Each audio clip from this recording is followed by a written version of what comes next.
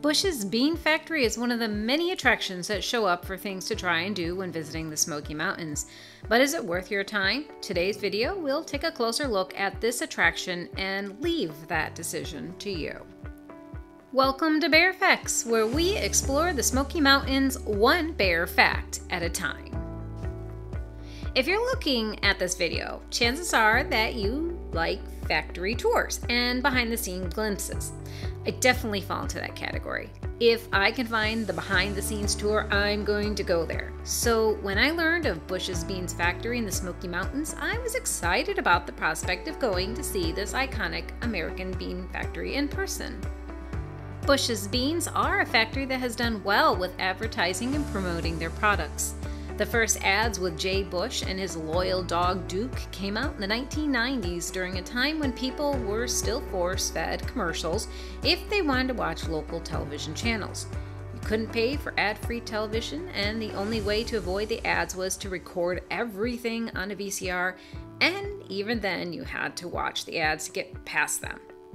Even to this day, ad campaigns that actually had catchy logos were the ones that were successful. And the creators of these commercials were very effective. They made a highly unmemorable product extremely memorable with their story and humor. The real irony is that our family never even ate Bush's beans growing up, but I could have told you all about their secret recipes and Duke the dog. That's how effective they were. But even though I have a great fondness for tours, and Bush was a very memorable company that seemed to have captivated my interest, you might be surprised to know that it took us almost 3 years to visit them from the time we learned about the factory to the time we finally went for the first time. And here's why. We actually had the goal of visiting the factory as soon as they reopened after COVID's closings. And because we passed Bush's many times on our travels between our place and Pigeon Forge, we actually had the opportunity many times to stop. But due to COVID and their limited time of operations, it took us 2 more years of driving by the factory before we finally went. Bush's Beans aren't actually in the Smoky Mountains, but rather outside their ranges. You can get there by taking 411 from Pigeon Forge. The factory is in Dandridge, Tennessee, a 31-minute drive from Pigeon Forge and 40 to 60 from Gatlinburg. Though the distance isn't all that far, the traffic is what will make it longer. Unfortunately, as most attractions in the Smokies, there isn't any public transportation that will get you there. You can book a tour or get a lift or drive yourself, but you will need to find transportation on your own. The museum is completely free, there is no cost to park, and they have a great restaurant attached to the museum. These are their great selling points for visitors to make this long drive. The grounds are well manicured and they take pride in their presentation, and there's a lot of parking spaces. The facility is completely handicap accessible, which makes the museum and diner an ideal location for everyone and anyone to enjoy without worrying about accessibility. And did I mention it's free? Yep, if all you want to do is walk around and look in the museum, it will cost you nothing but gas and time. So is it worth the gas and time to visit? Let's go back to the comment I made earlier when I said it took us 3 years of driving past Bush's before finally taking the time to stop and actually visit them. And I'll explain that statement now. The first hurdle that we encountered was that they didn't actually reopen right away after the COVID closings. And this was about the first time we had actually started visiting the Smoky Mountains. Our first time in the Smokies was during the summer of 2020, during the height of the closures, and this location didn't reopen until the summer of 2022. Another issue that prevented us from going to Bush's was their hours of operations.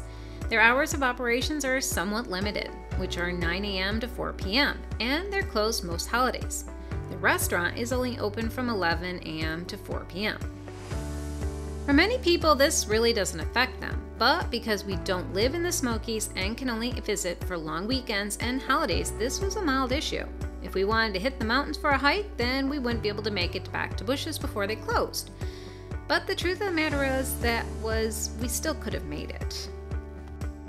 What really prevented us from taking the time and energy to go was that Bush's doesn't actually offer a real tour. I wanted to see the inside of the factory and really see the inner workings of the factory. So the fact that we wouldn't get to see this was a bitter pill and also a deterrent. But I don't want to make you think that Bush's isn't worth a trip at all. In fact, you can make it worth your time if you make it a lunch trip. The Bush's Bean Cafe is a very good ratings and people genuinely enjoy the food. Though they will have mostly diner foods, their quality and consistency is worth the time and money to give it a try.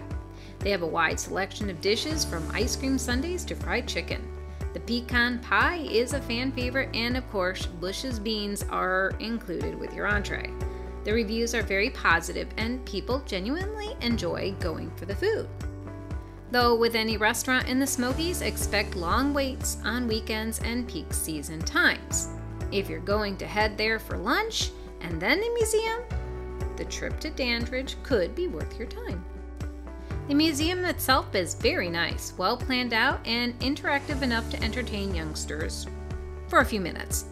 Though colorful and visually stimulating, the museum wouldn't hold the attention of very young people or bored teenagers for very long. There are interactive components with screens and cute games that kids can play, but the goal of the museum is to teach about the history of the factory and give you a tour of how the beans are farmed, processed, and distributed. It's really more for older audiences and people who are willing to stop and read the displays along the way.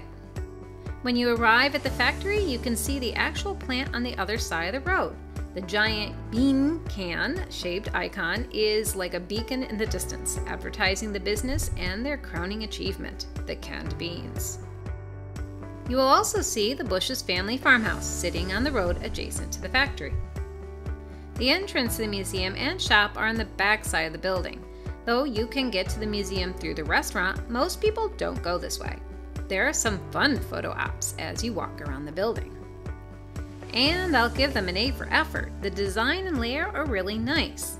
The museum is actually to the right when you actually enter the building, but it's hard to pass by the walls and shelves of antiques you see when you first enter the gift shop/museum. These items are on display are things that were found in the attic of the Bush's family home, the white farmhouse you see across the factory. These antiques set the tone for the beginning of the actual museum, putting you in the era and time period that the family started their business. Once you step into the museum, you're given a glimpse of the family and the times that Bush's was established. Like most successful American companies, politics and economics played a huge role in their success. Automation and factories were also picking up speed, and the two largest wars the world had ever seen also shaped this family business. But the need for food sources that could be stored and shipped was their biggest factor in their success. And to this day, it's the true reason they continue to be successful. Oh, and of course their secret recipe, of course. As you walk up and through the factory museum, they give you an overview of the times and events that shape the history of the company.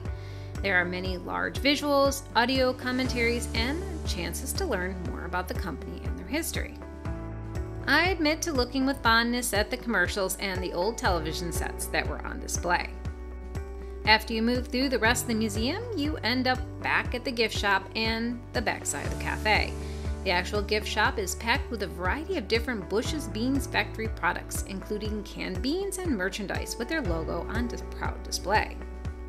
So I ask the question again, is this place worth your time? Here's a basic summary of Bush's.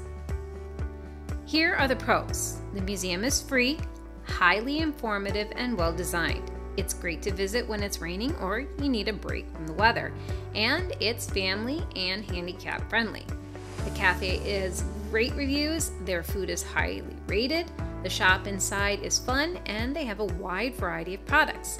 And there's plenty of free parking, something that most major Smoky Mountain attractions are seriously lacking in. Here are the cons. They don't give a real tour of the factory. It's not really close to any other major Smoky Mountain attractions. They don't have samples of their products, and their hours are not the most ideal. But one of the most lacking parts is that it's not really a place that kids and many adults would have any real connections or interest in. So though it's family friendly, it's not going to hold people's attention long. Unless you're going for the dining experience, the museum itself is not going to be a real major draw for many people. What would make the Bush's attraction a real amazing experience would be to introduce a more authentic experience like Hershey's Chocolate Factory in Pennsylvania or the Jelly Belly Bean Factory in California. I've been to both, and since both are food processing factories, I can safely make comparisons. Though you can't really walk around the actual Hershey's factory, they have a ride that gives you a real visceral experience of the chocolate making experience. And though it was over 15 years ago that I went on the Jelly Belly tour, it left a real impact on me. It let you walk through the actual factory. And both places gave out samples at the end of the tour. Come on, Bushes, don't disappoint us. We want samples. But that's not to say that you should or shouldn't visit the factory, but rather to let you make up your own mind. If you have any thoughts on this museum, their restaurant, or want to add anything about our observations, please feel free to leave them in the comments. As always, we hope you have enjoyed our video. Please help our channel to grow by clicking the like button and subscribing. And stay informed about new video releases by clicking the notification button. Thanks again for watching us at Bearfacts.